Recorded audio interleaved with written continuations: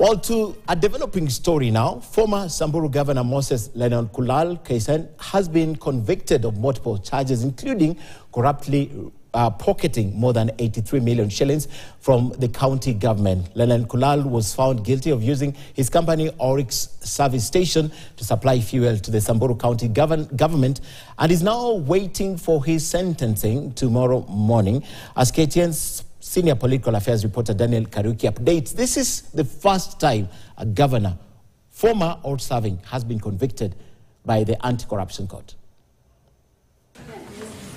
Former Samburu Governor Moses Lenolkulal is a man awaiting to know his fate Thursday to be made by anti-corruption court. Clear one roll, 30 bench.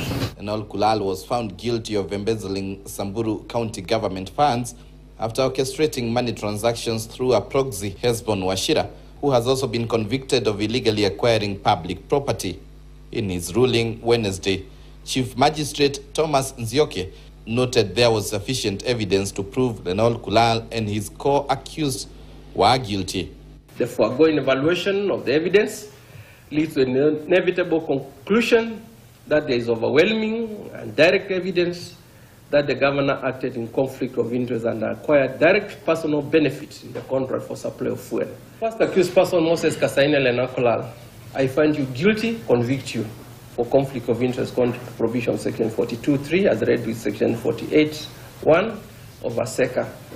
The judge also found the accused guilty of money laundering. First accused person Moses Lenolkulal and 11th accused person Hesbon Wachira jointly guilty and convict each one of you for unlawful acquisition of public property. However, the former county chief was found not guilty of abuse of office, while other former county officers were found guilty of abuse of office.